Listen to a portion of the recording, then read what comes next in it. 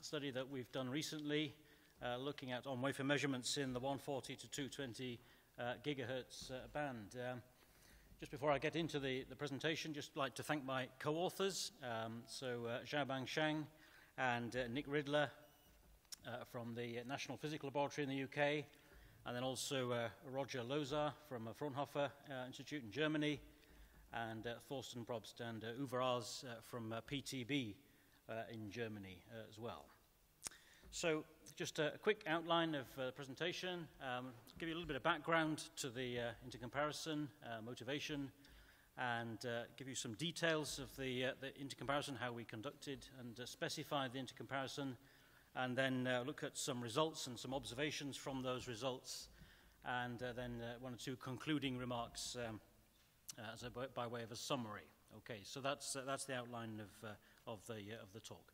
So a little bit of background as to why this work is deemed to be worthwhile and important. So the motivation, of course, increasing applications of millimeter wave devices above 100 gigahertz, and many different applications are, of course, becoming prevalent now in terms of imaging and ultra-wideband communications, that sort of thing. So there's increasing interest in this frequency range, and on-wafer metrology, of course, forms a significant element of the design cycle, yield testing, and of course extraction of equivalent circuit models and that sort of thing.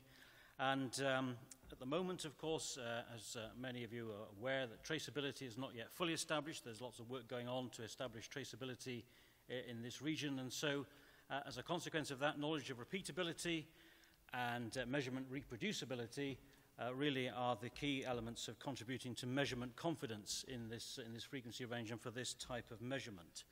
So we conducted this work as part of the Planar Cal research program, which has been mentioned already this afternoon, and this intercomparison formed part of that research program led by Uwe Aas from PTB. So a bit more background, just to be clear about the terminology that we're using this afternoon. In terms of repeatability, we're talking about factors such as probe placement accuracy and condition of probes and the contact damage on the devices that are being contacted.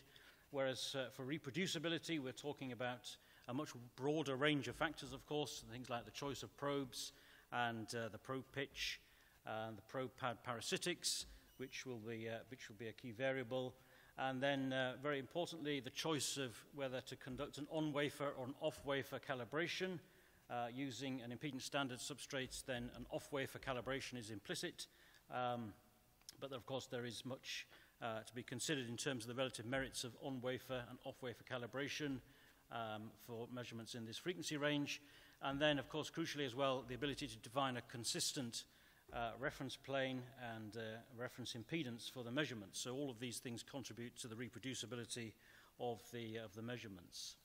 So just one thing to mention as well by way of introduction, some of you may remember that a couple of years ago presented some work of an interlaboratory comparison. So this was work conducted within a single laboratory, and the aim of that work really was just to try and get a proper feel for the relative contribution of repeatability compared with some of these other factors which you might better classify as reproducibility factors.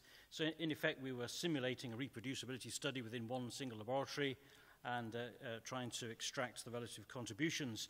And the key finding of that work was that the typical standard deviations from repeat contacts was much smaller than would be obtained due to the other systematic differences.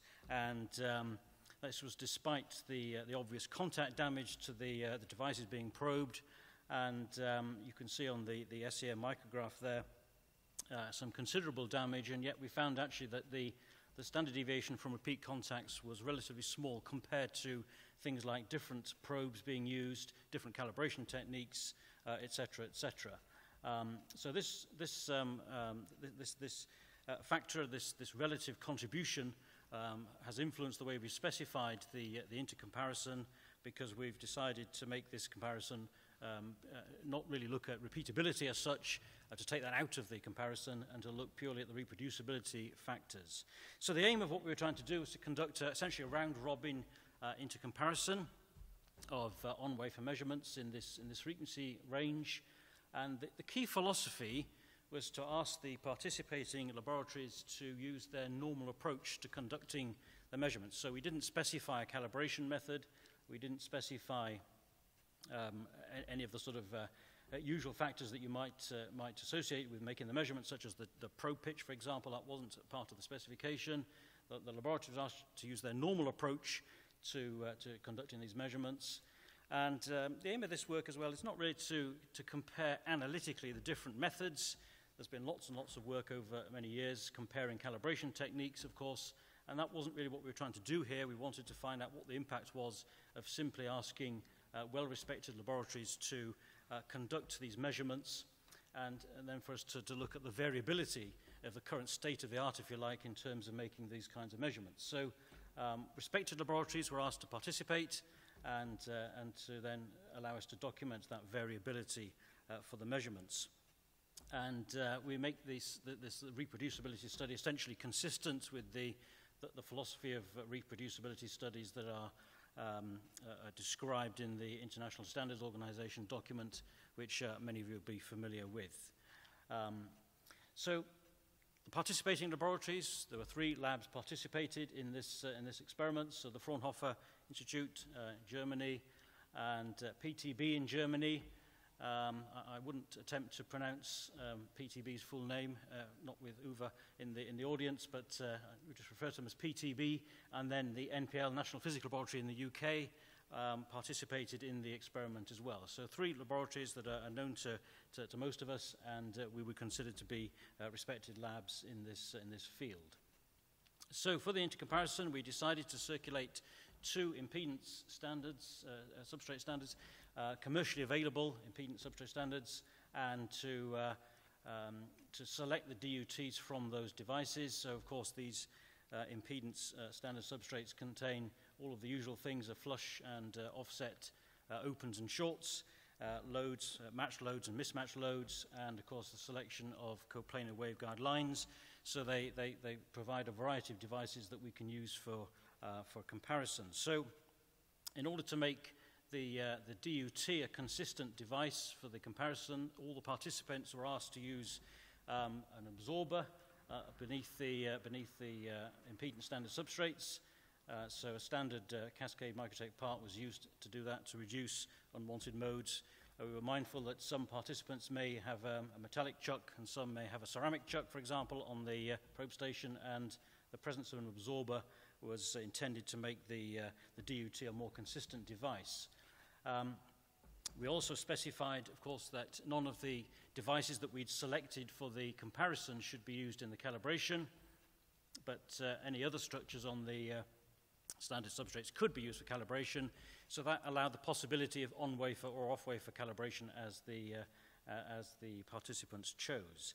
So in line with the general philosophy of reproducibility experiments, we asked the participants to state the measurement platform and the particular calibration method they used. So the first participant had a VNA Keysight, VNA and VDI extenders, and used 75 micron pitch probes, ground signal ground probes, which were cascade probes, and they used a TRL off-wafer calibration for all of the measurements. So they didn't use either of the 2 circulated impedance standard substrates. They used their own impedance standard substrate and did a TRL calibration. Participant 2 used Rodian Schwartz equipment, VNA and extender heads, and they also used 75 micrometer ground signal ground probes, GGB products, and they opted for a multi-line TRL on-wafer calibration. So they used other artifacts on the 2 DUT substrates that were circulated, so effectively doing an on-wafer calibration for all of the measurements. And then the third participant again used Keysight VNA and VDI extenders, but they used GGB Industries probes, so not exactly the same as participant 1. And they opted for a short open load through calibration or salt calibration on wafer using one of the DUT substrates. So in effect, some of their measurements were on wafer and some of them were off wafer. So typical measurement setups, of course, using metallic chucks for 2 of the participants, participant 1, participant 3.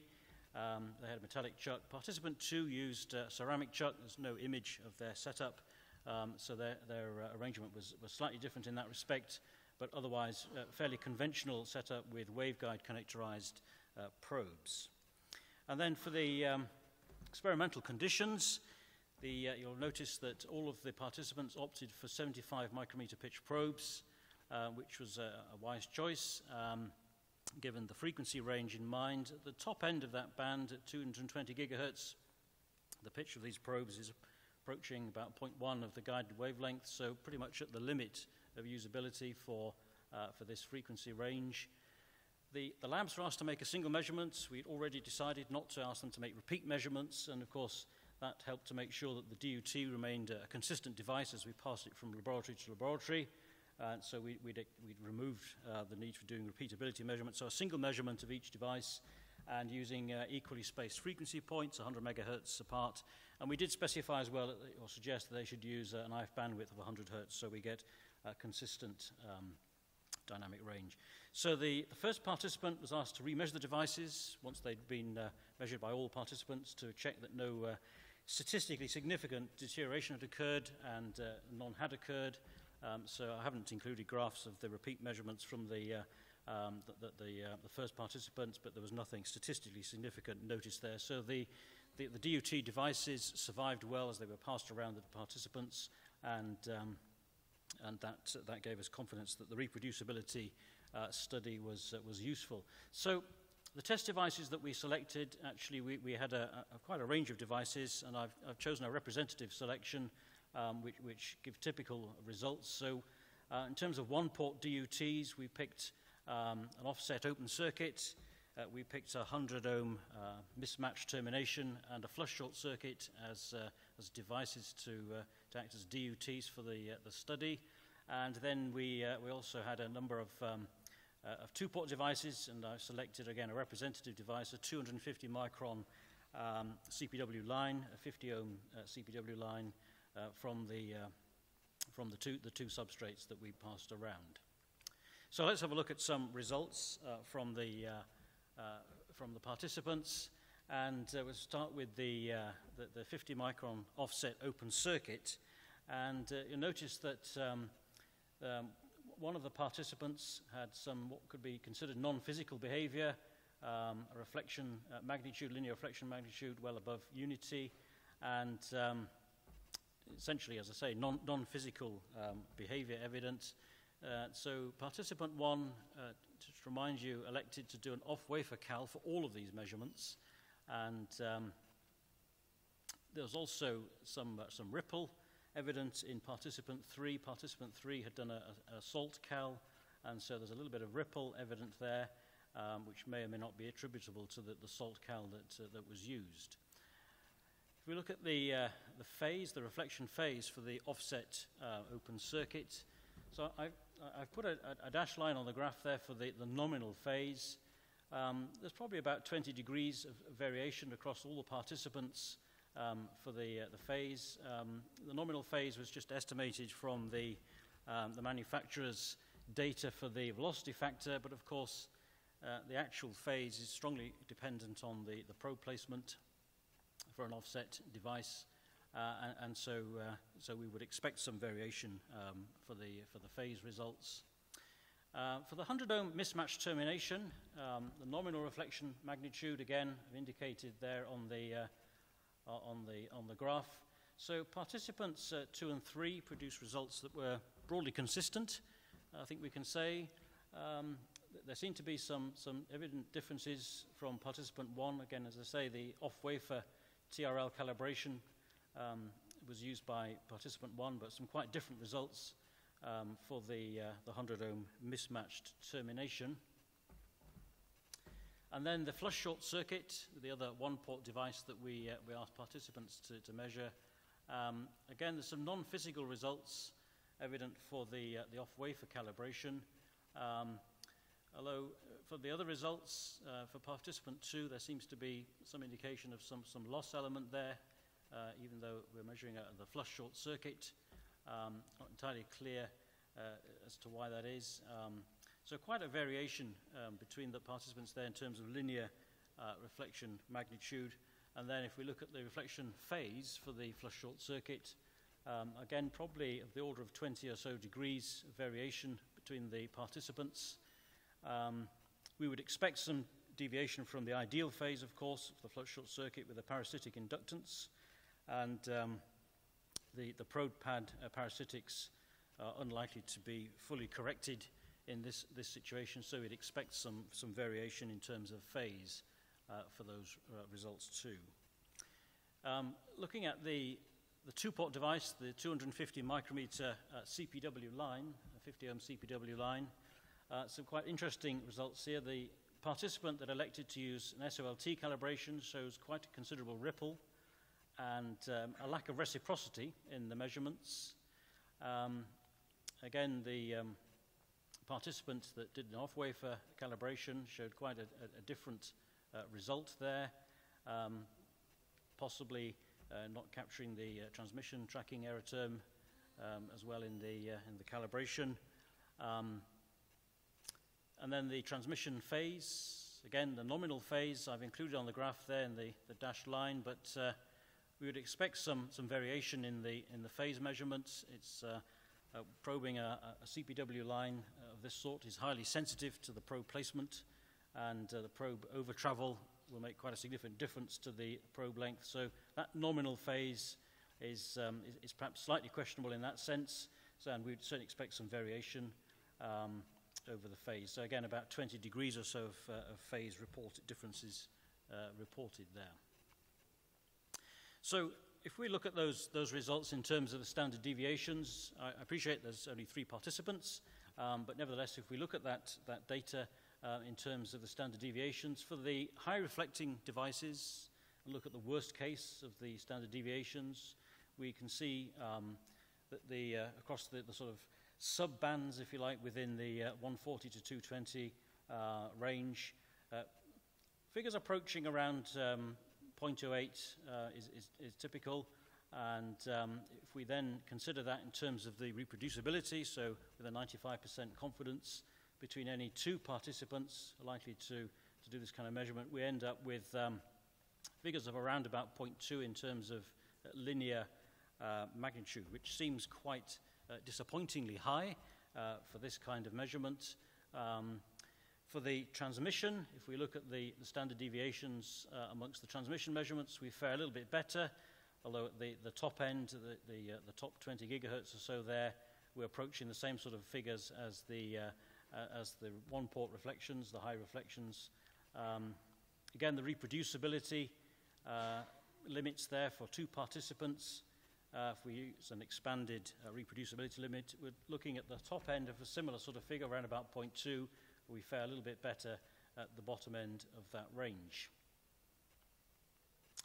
So I said earlier that we conducted an earlier study looking at the standard deviations for contact repeatability, and you can now see why we've not included those in this study. We don't see the need to include those into this reproducibility figure, although of course we could do so in the standard way, but it's unlikely to change the final result very much. These are about an order of 10 less in terms of the standard deviations compared to the reproducibility figures that we've attained here.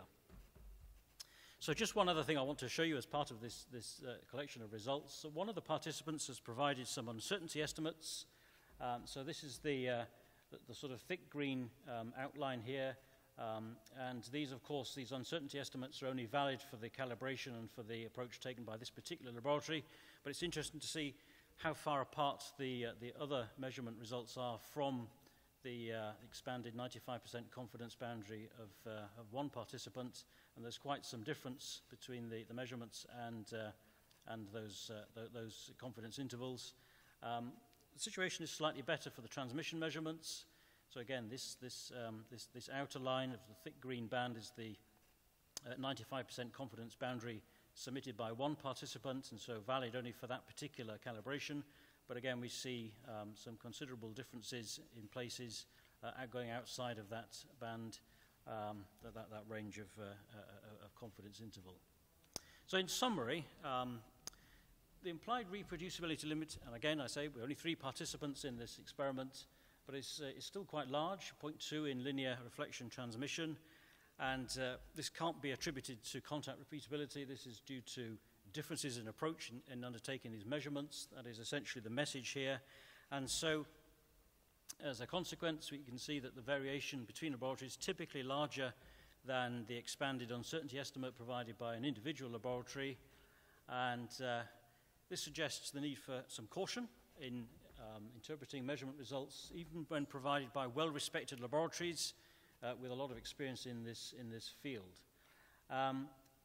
It would seem a fairly obvious statement to make, perhaps, in a meeting like this, but off-wafer calibration is generally problematic above 100 gigahertz. I think that's been well understood, and so good reproducibility is likely to mandate on-wafer calibration as normal practice. And then finally, just one other point to make, that a larger interlaboratory comparison would certainly be interesting and worthwhile doing, and I think that would be a worthwhile sort of future project to involve many more laboratories in a study a bit like this one to investigate further what the current state of the art is in terms of such reproducibility limits. So just an acknowledgement as I finish from the EMPR funded project, Planar Cal, which has been mentioned already this afternoon. This work was part of that research project. Great, thank you.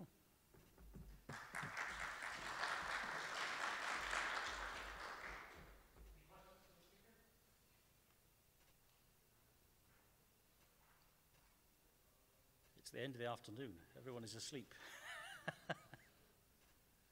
Okay. All right. Thank you. Okay. Is that a question? Yes.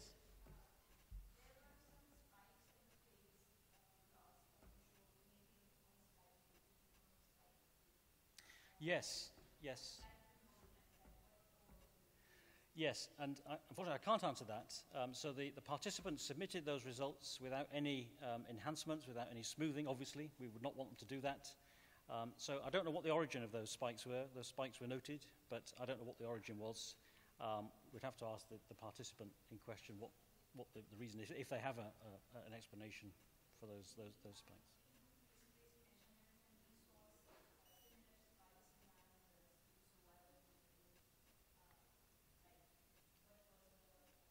Yeah, as I say, I don't know. Potentially something inherent in the hardware that they were using, I assume, but I don't know.